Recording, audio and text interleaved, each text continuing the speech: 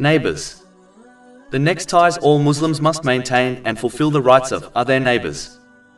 In a hadith found in Sahih Bukhari, number 6014, the Holy Prophet Muhammad, peace and blessings be upon him, advised that he was encouraged to treat neighbours kindly to such an extent that he thought that a neighbour would become an heir of every Muslim.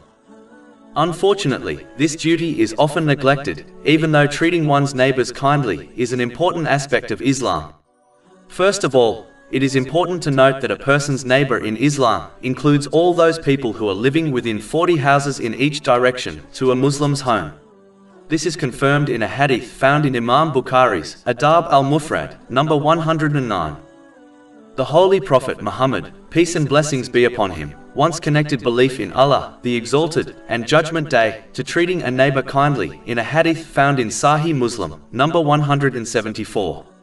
This hadith alone is enough to indicate the seriousness of treating neighbours kindly. A hadith found in Imam Bukhari's Adab al-Mufrad, number 119, warns that a woman who fulfilled her obligatory duties and offered much voluntary worship would go to hell because she mistreated her neighbours through her speech. If this is the case for the one who harms their neighbour through words, can one imagine the seriousness of physically harming one's neighbour? A Muslim must be patient when mistreated by their neighbour. In fact, a Muslim should treat them kindly in cases like this. Repaying good with good is not difficult. A good neighbour is the one who repays harm with good. A Muslim should respect the private space of their neighbour's property, but at the same time greet them and offer them help without being too intrusive. They should be supported by whatever means is available to a person, such as financial or emotional support. A Muslim should always conceal the faults of their neighbours.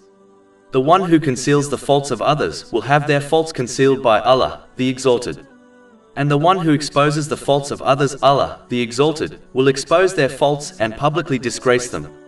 This is confirmed in a hadith found in Sunan Abu Dawood, number 4880. Over 400 free ebooks, audiobooks, infographics, podcasts and blogs available on our website, www.shaykhpod.com.